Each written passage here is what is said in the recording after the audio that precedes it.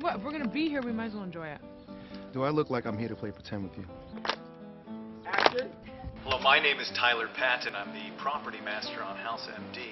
I'm Kathy Crandall, and I'm the costume designer on House. We're going to talk about episode 18, the Renaissance episode, and how exciting it was for us to be part of it. We work together closely because it's like a family here on House. It's a flippin' family here, right? Right! I found it extremely challenging for a lot of reasons. Just the amount of people was something at first we had to deal with. In terms of the wardrobe, just the mass quantity of Renaissance costumes that we needed for all the background, and our leads. And Olivia Wilde wore this dress. And Kathy had to make sure they all looked appropriate for the period. Why don't you tell them about Thank that? you, Tyler Patton. What do you think?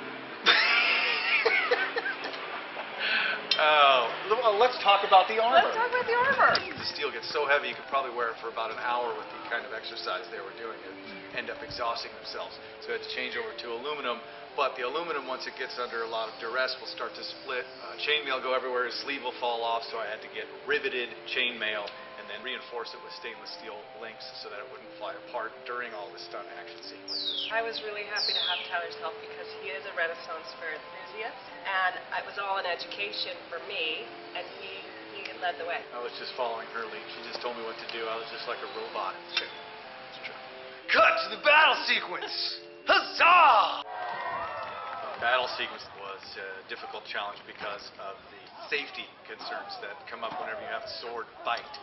When we did the stunt rehearsals, we started out with foam weapons. Then we switched over to wood, then aluminum, and then steel. But we had to reinforce everything. I had to have all of the swords remade with the aluminum, with the tang that goes all the way to the base that can be screwed on so we could change the blades if they get too damaged. So every time between every take, we have to run a file along there because otherwise it'll become a serrated knife, which they'll basically be fighting with, which could cause a lot of damage. Huzzah, my loyal peasants.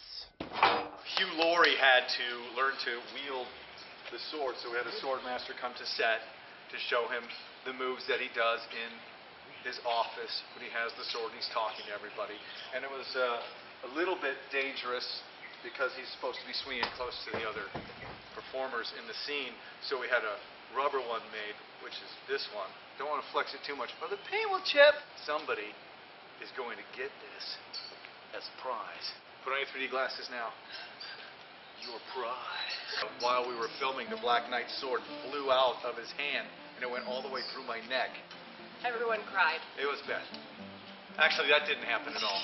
There is one, though, where he drops the sword, and I had to throw it on camera, and that was pretty exciting, because I actually speared the focus puller's hand to the ground. Got shot. That's important. Because it's a family here!